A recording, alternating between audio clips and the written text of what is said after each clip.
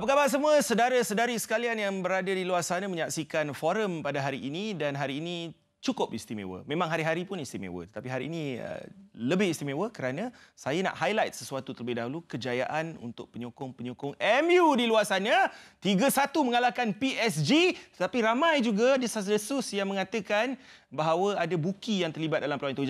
Sorry, bukan saya yang cakap. Ini apa yang saya dengar, tapi saya pasti itu satu kejayaan yang besar dan memang menang secara merit lah untuk penyokong-penyokong MU.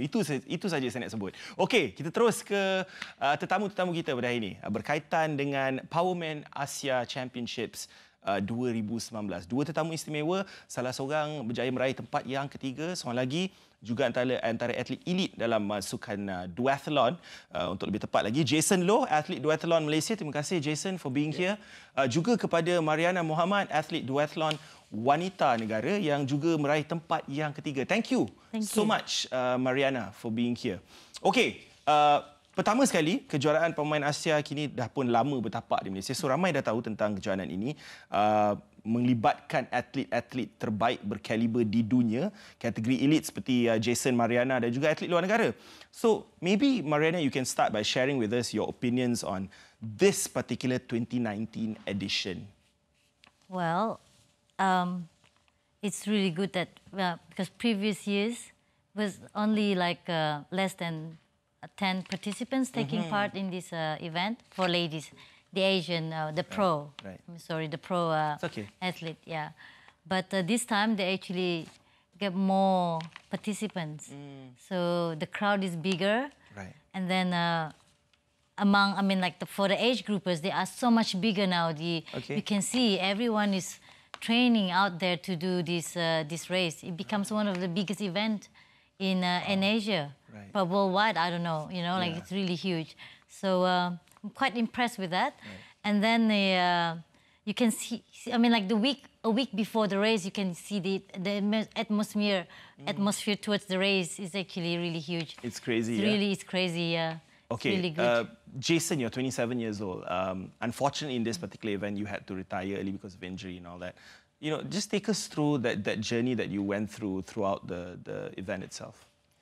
So basically, the race, because I'm competing in the elite category. Okay. So, and for the past 3 years, if I were to compare the past three Powermans that I've organized earlier on, this year will be considered as one of the most fierce competition ever, whereby the elites competition field is much bigger, and the racing standard is getting higher and higher every year.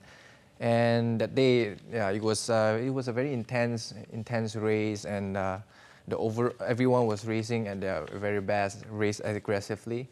So my goal that day was trying to stay the front pack as long as I could, so that I can just to be the best, just to show the best that I could. And then apparently through on the bike course, I can slowly feel that the intensity that I gotten from the first run, the damage starts to show some signs of cramping and so on. So the cramping, it sort of slowly hindered gets you going further lah. In a way, it gets serious, and it somewhat breaks the cycling rhythm. Right. And towards the end, But it didn't break your spirit though. Yeah, but it just break the rhythm, and towards the end it was pretty serious. Up to a point where I felt that it's a better option for me to just to stop it earlier. You know what, Jason? Menarik tentang Jason ni, walaupun dia fasih bahasa Inggeris, sebelum ramah ini, beliau ada mengatakan, saya dah prepare dalam bahasa Melayu. So, kalau boleh, kita nak buat dalam bahasa Melayu. Tapi saya tanya juga dalam bahasa Inggeris. Okay, lepas ni, we do it in Malay. Okay, for you.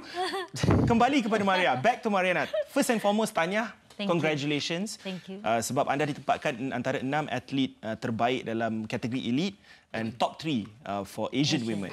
So, maybe you can share with us about that same journey that Jason shared on his part. For you, how was it like? Because I've also heard that you're a mother of 2. Yes. You're in your 40s, and this inspires so many women out there. So maybe you can share about your journey. Well, this year I just want to set my bar higher.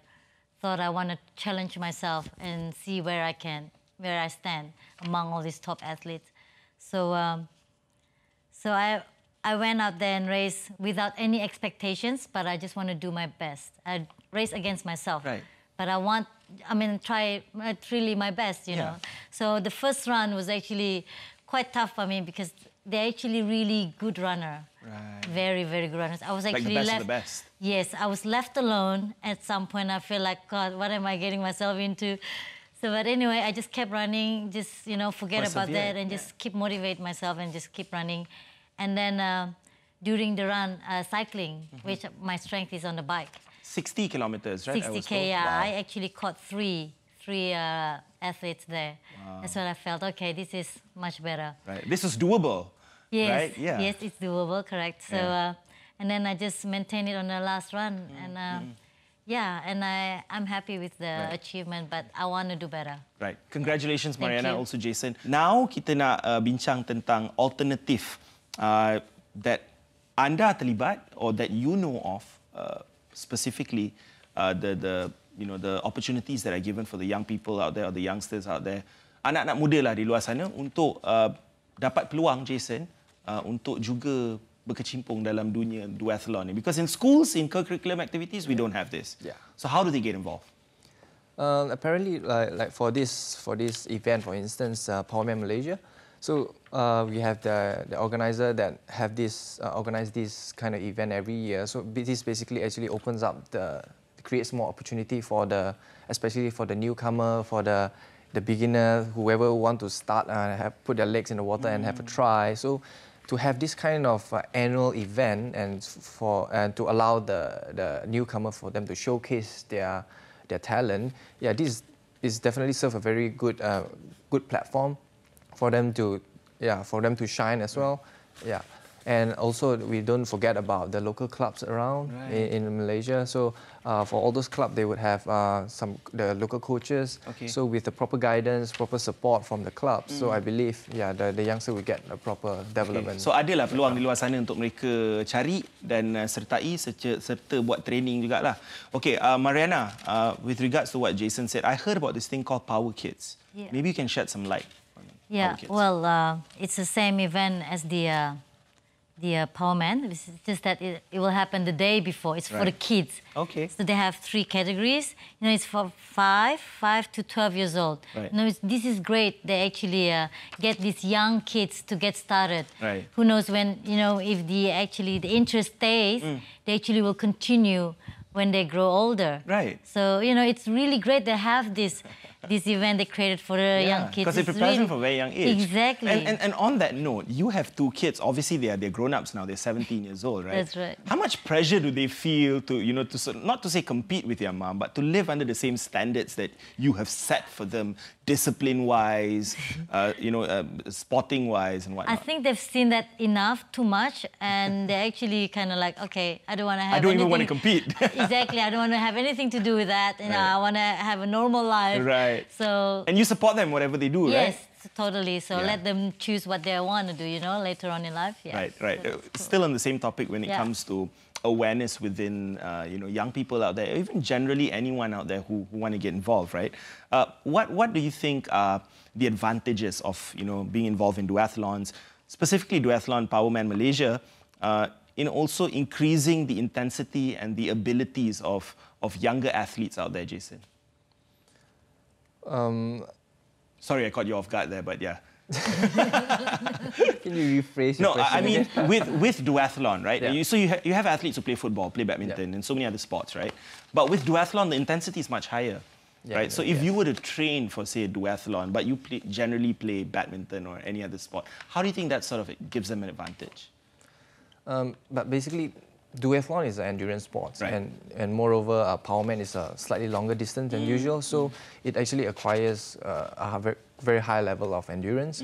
So to have someone that really have a proper preparation towards the event, it really requires a lot of determination, or lots of hard work, and so on. And at the same time, they also build themselves a discipline, the discipline that is required to have them stay in shape, in order to compete. There's so much more I want to ask you with regards to your own prep and how long it took you to actually get ready for the competition, Powerman specifically. But we're running out of time, so I'll just go straight to the last question.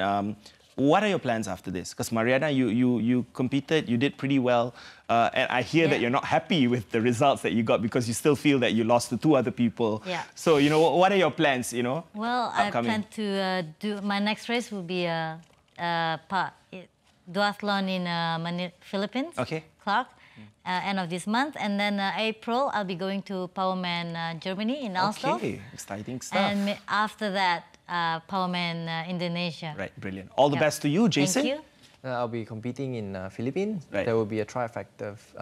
There's a national qualifier for the SEA Games Duathlon for the Filipinos. Okay. Yeah, so I will be joining and see how I stack against them. And after that, it will be another event by the organizer, which is the Powerman Indonesia, which is in June as well. Right. Okay, unfortunately, we're running out of time because there's so much I want to ask with regards to what you guys do for a living, because you're obviously semi-pros at what you do, and also, you know, it's because you're really passionate about Powerman and also Duathlon specific. But thank you so much for your time. Terima kasih, Jason. Walaupun kita tak banyak bicara dalam bahasa Melayu, saya harap anda berpuas hati dapat cakap sepatah 2 kata dalam bahasa Melayu.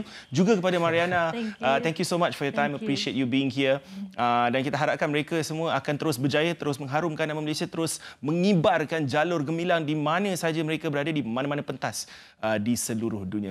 Okey, yang pasti jangan lupa untuk saksikan program Bola at Mama yang akan ke udara jam 9.30 malam ini. Hafizal Hamad bersama dengan tamu-tamu istimewa membincangkan tentang bola sepak tempatan, khususnya Liga Malaysia, pasukan kebangsaan dan sebagainya. Dan lebih banyak lagi, jangan lupa juga Nadi Arina dan memantau siaran kami 81 dan juga 81 ini. Sampai di sini saja. Kita masih lagi ada banyak masa ni, saya difahamkan, okey? So, saya nak ingatkan lagi ada beberapa program yang akan datang. Piala Sultan Azlan Shah yang akan berlangsung sekitar 23 hingga 30 Mac nanti. Siaran secara langsung kami akan bawakan kepada anda, di mana saya sendiri akan mengendalikan pre-show untuk Piala Sultan Azlan Shah. AFC kelayakan 2020 juga akan ada, dan saya pasti anda akan terhiburlah sepanjang bulan Mac ini. Okay? Sampai di sini saja, kita jumpa lagi. Bye-bye.